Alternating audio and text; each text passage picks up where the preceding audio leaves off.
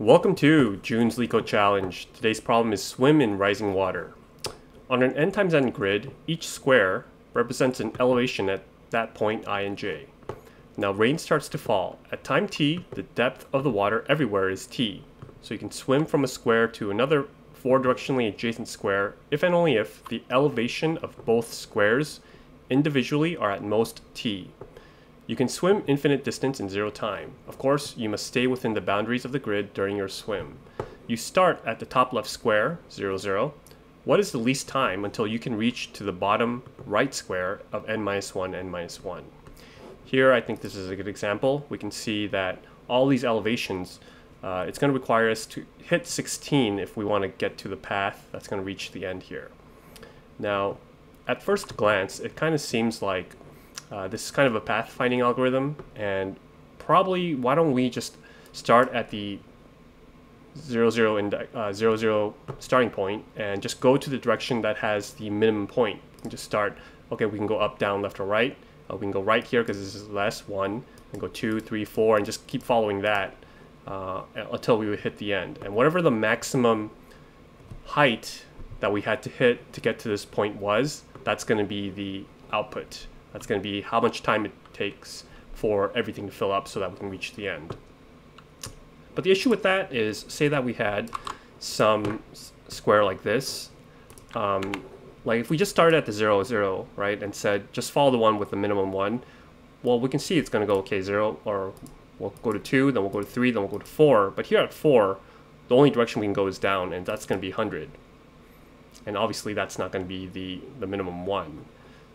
So what we'll have to do is, here to give you a hint, to use Dijkstra's, and we'll use a variation of Dijkstra's here. What we'll do is put onto a heap all 4 directions that we can go that's still in bounds. So here we can go either down to 10 or go right to 2, and we'll put that on a heap. Then we'll pop off the one with the minimum amount, the minimum height, and we'll start from there. And as long as we haven't visited the node, we'll go, okay, we can go to 50, we can go 3, and put that onto the heap. And that's just going to move forward. Now, as soon as we hit 4, it's going to put 100 onto our heap. And we can see that, well, we have a path that we could have taken before that would actually minimize it less, right? So we'll go back to that. We'll pop that off the heap, and we'll start here now instead and see, we'll continue that algorithm trying to minimize the height that we can hit until we hit the end. Now, it's possible that there's no other direction other than hitting this 100, and if that was the case, that would happen in our algorithm. All right, so what we'll have to have is some sort of heap structure to keep track of this, and we'll pop off. We'll have let's see, we'll have the height.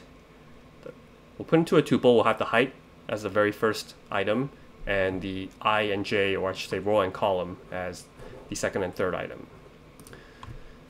Okay, so let's see here. Let's begin.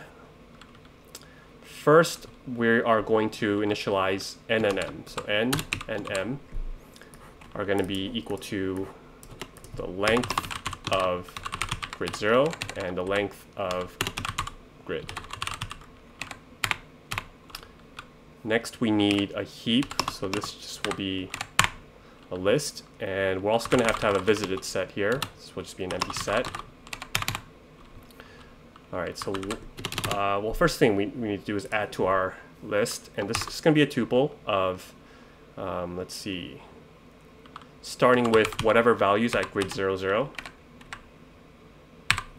and the row and column, which would be 0 and 0, right? All right, so we'll also store our output, which is just going to start at 0. So while there's a heap, we're first going to pop off the minimum height, right? At first, there's going to be 0, 0 here. So let's first pop that off. Let's see, what should we call it? We'll call it, I guess we'll call it max, and we'll call this RC. We'll pop off our heap here. Okay, let's first store our output to be the max of either max or output.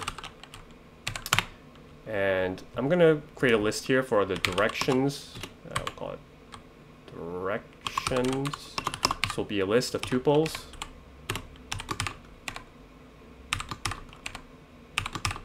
And let's see, we can move 4 directions, right? This would be 0, 1, 0, -1, 1, 0, and -1, 0.